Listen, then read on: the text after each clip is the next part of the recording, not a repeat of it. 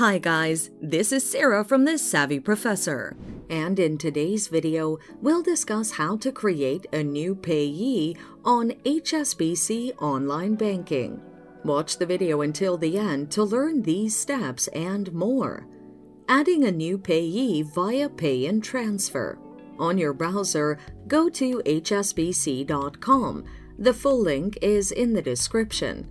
Go to Pay and Transfer, select Manage Payees, and go to Add a new payee. In the same tab, choose to add the new payee using your mobile security key or a security device. You'll receive on-screen instructions to provide payee details. Avail these accordingly and accurately.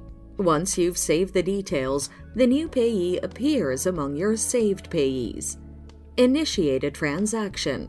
In this case, the steps you'll need to follow are on your browser, go to hsbc.com. The full link is in the description. Go to Quick Links and select Pay and Transfer. When prompted to select the payer account, select Your Account. The bank will give you an on-screen instructions to add the payee's details. Select a new payee.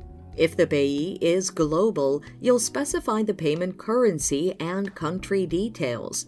If you're paying a local payee, you'll select Continue and then specify whether the payee is a personal or a business account.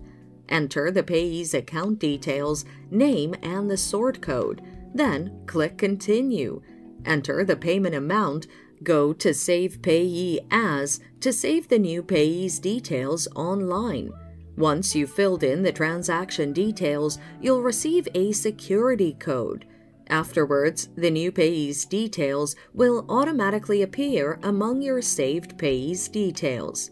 So that's it. Adding a new payee on HSBC online banking is just that easy.